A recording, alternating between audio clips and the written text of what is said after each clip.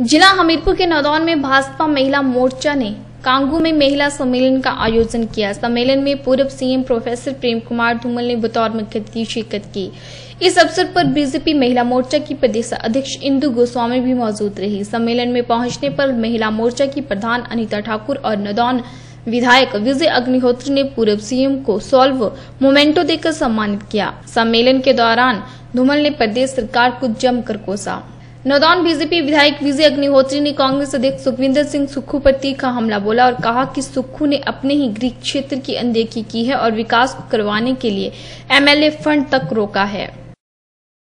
आज इस नौदौन विधानसभा क्षेत्र में भी पिछले 4.5 सालों से 5.5 सालों से जब से वीरभद्र सिंह की सरकार बनी है, हमारे साथ भेदभाव हो रहा है और भेदभाव ही नहीं हो रहा है। भेदभाव के साथ साथ यहाँ के विकास को जो ग्रहण लगा है, यहाँ के लोग, यहाँ के जो नेता, उनके नेता हैं वो आज विकास के विरोधी हो गए। आज यहाँ इस क्षेत्र के विकास को रोकने के लिए, इस क्षेत्र में विकास ना हो, यहाँ के लोगों को सुविधाएं ना मिले, उसके लिए तरह तरह के डंडे अपनाए जा रहे हैं। चाहे वो हैंडपंप लगाने की बात हो, चाहे वो अन्य कोई बात हो, चाहे वो इस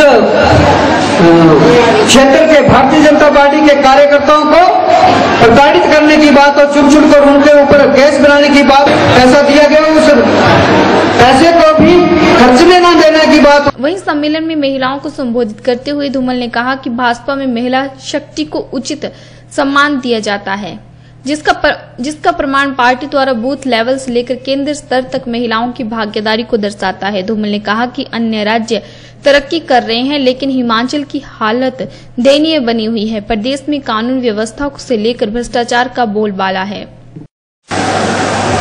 हर राज्य तरक्की कर रहा है, पर आपके यहाँ आपने देखा सब आए आप दूर दूर से, सड़कों की हालत क्या है, क्या स्थिति हो गई है सड़कों की, स्कूलों की, हॉस्पिटल्स की, तो आप सब व्यक्तिगत तौर पर जानते हैं। इस प्रदेश में आज एक ऐसी भ्रष्ट सरकार है जो विकास चाहती ही नहीं, जो केवल भ्रष्टाचार करती है। हमारी बेटी के साथ, हमारी बहन के साथ जो दुष्कर्म हुआ, उस बेटी ने पूछा, सर अगर मुख्यमंत्री की बेटी के साथ भी ऐसा ही हुआ होता तो क्या मुख्यमंत्री कहता कि सामान्य घटना